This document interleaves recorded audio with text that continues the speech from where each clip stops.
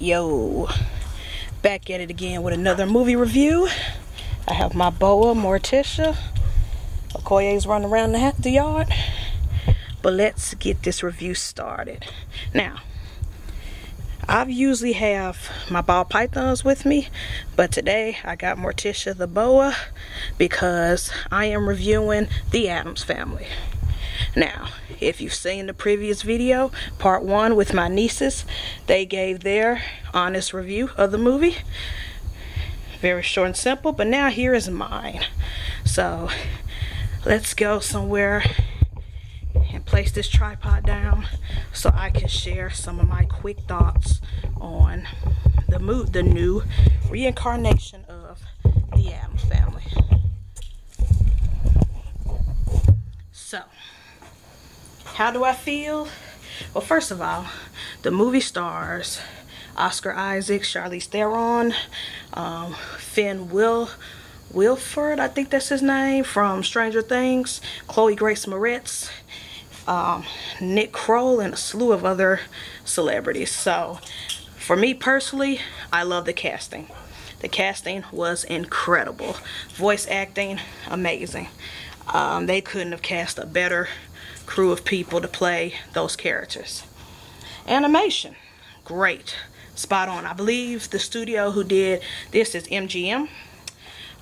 Their animation, pretty good. Not Disney or DreamWorks, but it wasn't cheap or shitty.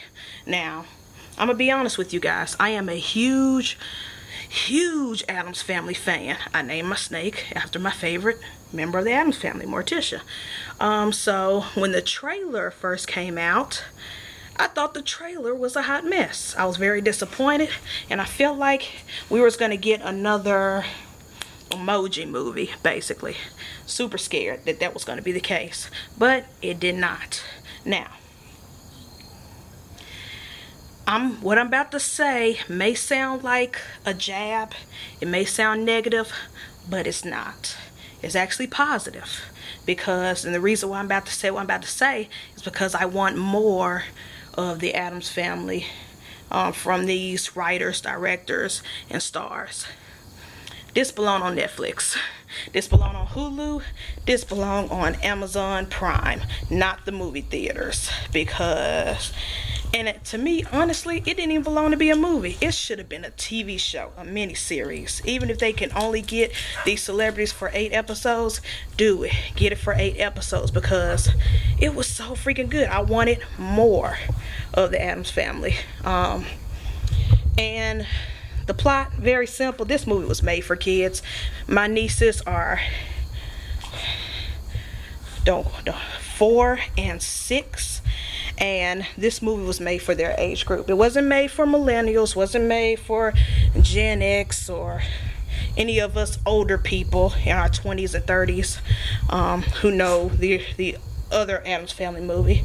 It was made for kids, very small kids. And so, you know, the story, plot, everything, the villains are going to be simple. Ooh, sorry.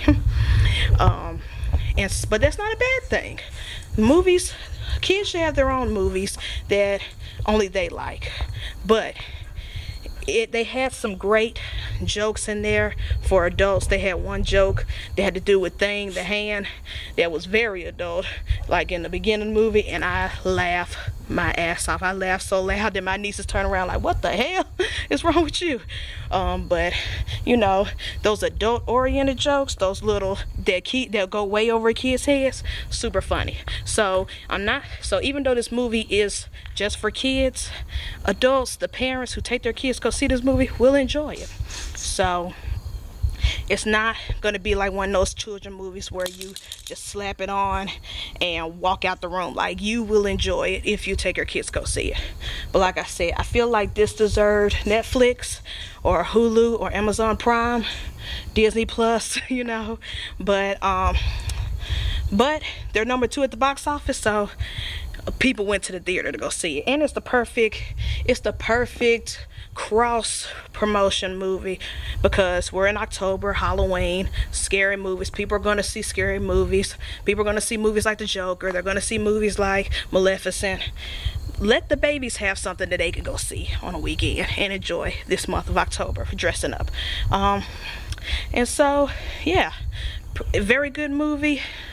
I stand by what I said. It deserved to be on streaming sites instead of theaters. It deserved to actually be a TV show instead of a movie because the subplots were more like TV show episodes. But it was still enjoyable, still good.